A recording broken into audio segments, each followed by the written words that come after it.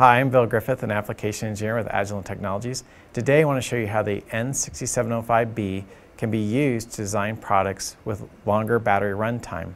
I have two nearly identical wireless temperature sensor. It turns out the newer design actually uses half as much current, doubling the battery life. So let's go ahead and make some measurements. As you can see, we've replaced the batteries with the N670B DC power analyzer.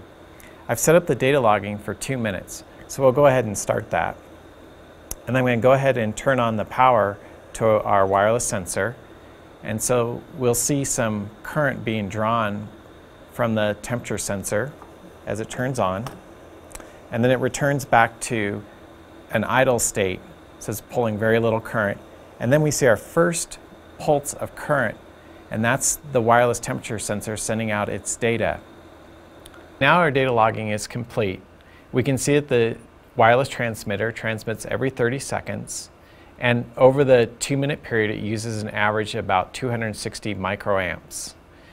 Inside our DC power analyzer, we're using the N670B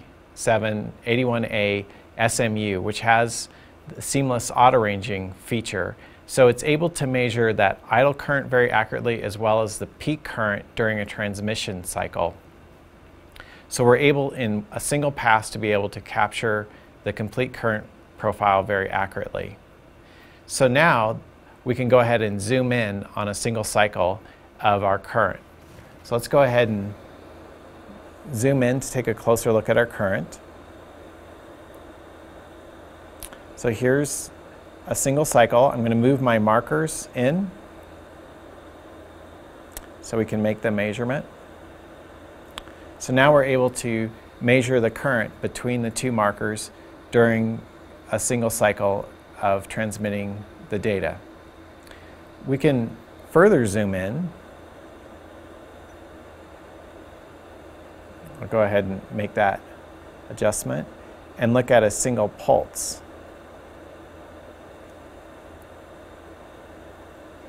So I'm going to keep zooming in on the pulse.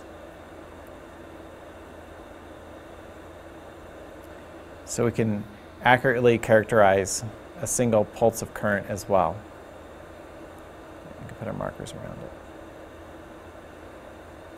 So using this information, we're able to create devices that use less current. So I'd like to go ahead and switch our temperature sensor. I'll use the same setup and take a look at its current profile. We finished data logging our second sensor, and as you can see, it transmits much more frequently, and the peak values are actually higher. However, the pulses are more narrow, causing the device to be at its idle state more often, and the overall average current is much lower. It's just over 100 microamps, so it creates a battery life that's almost double the original sensor.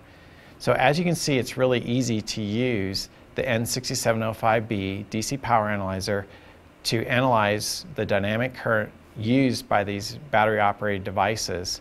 Making changes in either hardware or software, you can see the effects on the dynamic current over a period of time, thus improving the device.